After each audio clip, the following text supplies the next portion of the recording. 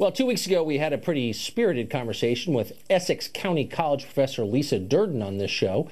She was here to defend a Memorial Day party that banned white people from attending. Here's her point of view. Boo-hoo-hoo. You white people are angry because you couldn't use your white privilege card to get invited to the Black Lives Matters all Black Memorial Day celebration. This particular day, they said, stay your asses out. We want to celebrate today. We don't want anybody going against us today. And you can't celebrate if someone who doesn't look like you is around? Yes, you can, but you can also demented, say, I don't want to do it. It's a personal You're choice. Sick. And what you're saying is disgusting. And if you were a Nazi, I would say the same thing to you. Well, that had consequences. According to Lisa Durden, officials at the school she worked at indefinitely suspended her following her appearance on this show. In her words, quote, Essex County College publicly lynched me in front of my students. Well, you'll almost never hear us applaud the firing of anyone on this show. We've been unemployed, and we're never for squelching viewpoints, no matter how crazy they are. But again, my gosh, this woman taught kids. It's insane. Not anymore, I guess. Time now for campus craziness, because Lisa Durden is not alone. The University of California is implementing a quota system to make sure it does not admit too many Americans. Under a newly announced plan, the UC System's Board of Regents is capping out-of-state U.S. student population at each school. 18% is the number. Guess who's not capped, though? Illegal aliens, who not only have an easier time getting in, but are entitled to in-state tuition rates once they get there. Lisa Arce was an illegal alien who used forged documents to get a job at Goldman Sachs. She later obtained legal status. She married an American citizen. Now she serves on the board of directors of the National Immigration Law Center. She joins us tonight. So it does seem to me, no matter how conflicted you feel about immigration, you would never be in favor of a state school capping admittance of American citizens, but in effect giving preference to illegal aliens. Why would any sane person be in favor of that?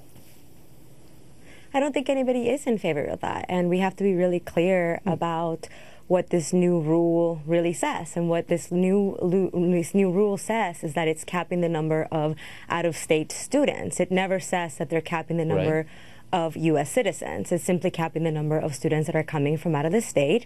And frankly, rightly so, because the regents are tasked with the fiduciary responsibility to take actions that are in benefit of California residents. And what this audit that they did found is that universities were accepting a larger number of out-of-state residents and lowering the standards of admission for those residents, which was, of course, hurting California residents. So no one's in favor of capping U.S. citizens, but what this does is it caps the number of out-of-state students.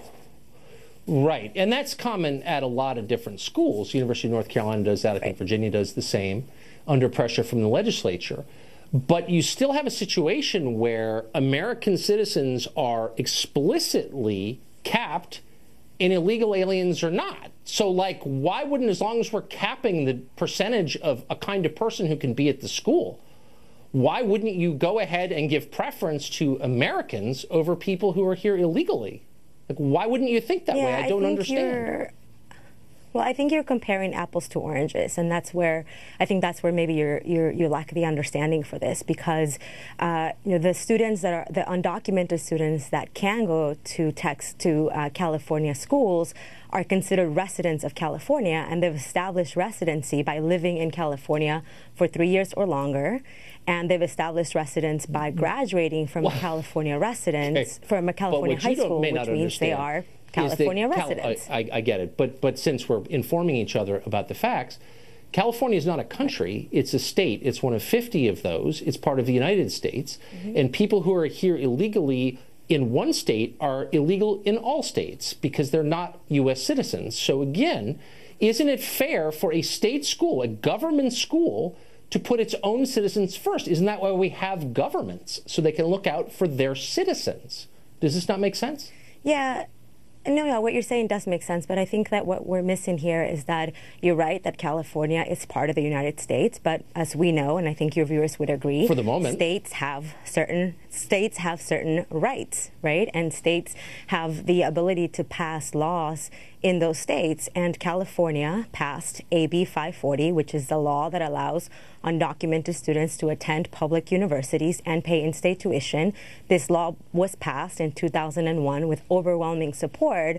So in that sense, the residents of California have spoken, and they have said that it's in the best interest of California to let undocumented students pursue a higher education. Right, to give preference to people here illegally over American citizens. Can you think of another country that would do this? Does any other country do this? We're not talking about the United States. We're not talking about the United States, right? We're talking about a specific law. Talking about the biggest state in the country. Undocumented students. Right, and but let's not dodge the question, though. Can you think, because I think the philosophical underpinning of it really matters here. Government exists to serve citizens. There's a difference between a citizen and a non-citizen. Doesn't mean the non-citizen is bad, but it means he's not number one on the priority list for government by definition, or shouldn't be. So can you think of another place on planet Earth where a government would put the needs of a non-citizen before a citizen? Well, I can think of a scenario where the regents of the state of California have to act in the best interest of Californians. And that is what's happening in this case. If we come back up for a second, state universities exist to benefit the residents of each of those states, right? The University of Texas, where I went to school, was established to serve Texans. In California, the state universities are established for that. And by the way, these may I universities stop you, because I figured out the rhetorical trick you're using. I'm a little so it took me a while. You're using the term resident, which is different from citizen. A resident is just someone who happens to be somewhere at a moment. I can be a resident of Buenos Aires on vacation and to be somewhere, but you're not a citizen. Clear about what I'm saying is that in order to be a resident in California, to pay in-state tuition at these institutions, you have to have lived in California for 3 years or more, and you have to have graduated from a California school. And by the way, the UC system is subsidized by taxpayers. Undocumented people in California pay $3 billion every year in taxes.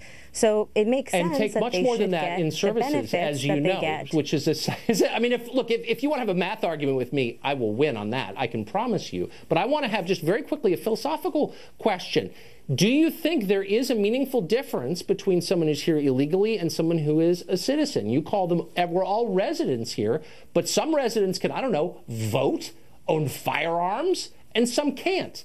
That's a meaningful distinction. Do you acknowledge that distinction, or is it all just nonsense? Yeah, but that's not what we're talking about here, right? Like, I came on the show to talk about this law in California and whether it discriminates against U.S. citizens, which it's interesting. It doesn't. Right? Like, it doesn't discriminate against It's like affirmative action. We're all winners, except some more than others. Right. I love it. Thank you so much for joining us. If we're talking about affirmative action, that's a completely different thing. I hope you'll come on for that, because I'm sure you'll tell us everybody wins. Okay. We got to go.